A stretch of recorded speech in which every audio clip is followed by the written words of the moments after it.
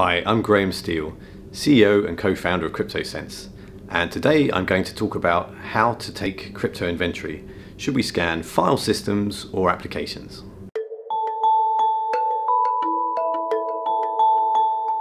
So there are advantages and disadvantages on both sides. So let's look first at file systems. So a file system scan for crypto inventory means we're going to look for things like keys, key stores, certificates, cryptographic libraries, maybe even the binary files of applications that call the libraries. And we're going to collect that all together, and that's going to be our crypto inventory.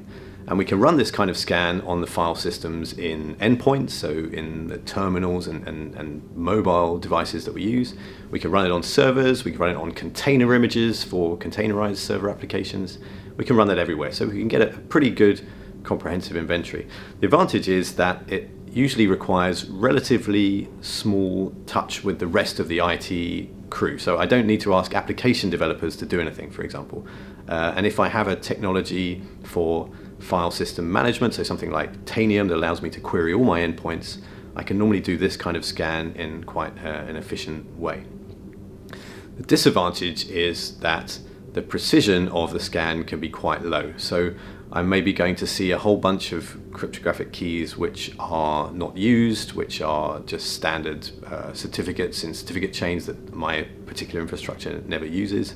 I can get a lot of false positives, for example, from scanning an application and seeing that in the libraries that it uses, there's all kinds of insecure crypto. So there might be some old legacy MD5, there might be some legacy single DES in the library, but maybe that application never calls that library, or if it calls the library, it doesn't use those insecure algorithms.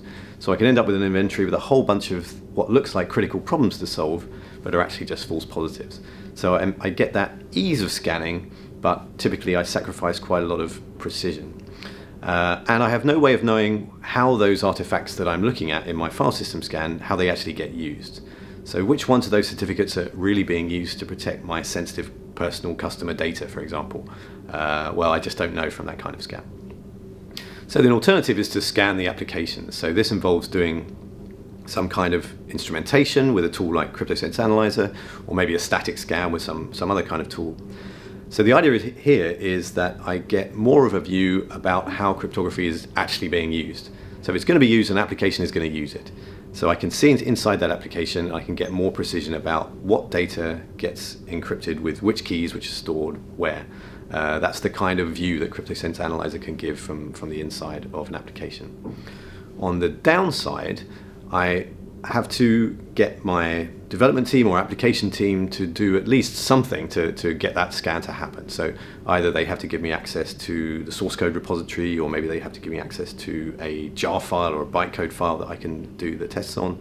Maybe that I need to put a line into their CI to see that stuff. But the upside of that is that when I've identified problems, I have a direct route to actually getting them fixed. So I know which application teams to speak to, and I can track those issues being fixed as that goes on with my application analysis tool in place. So there's advantages and disadvantages on both sides in terms of getting that going. A typical pattern that we're seeing is that we start with a file system scan because it's low touch to get an idea of the priority areas and what really needs attention. Maybe to get some buy-in that there's really value in doing the exercise. And then we move from there into the application scan to drill down on precision and really cut out the false positives and make sure that we only get to work on the problems that really need resolving. Of course, at CryptoSense, we have tools for doing both. We have file system scanners and application scanners. And we'd love to talk to you about your crypto inventory project and find out a little bit more about what you're up to. If you want to find out more about crypto inventory, we also have videos describing all kinds of aspects of inventory, different experiences with different tools, compliance regimes, and so on. You can follow the links here to find out more about that.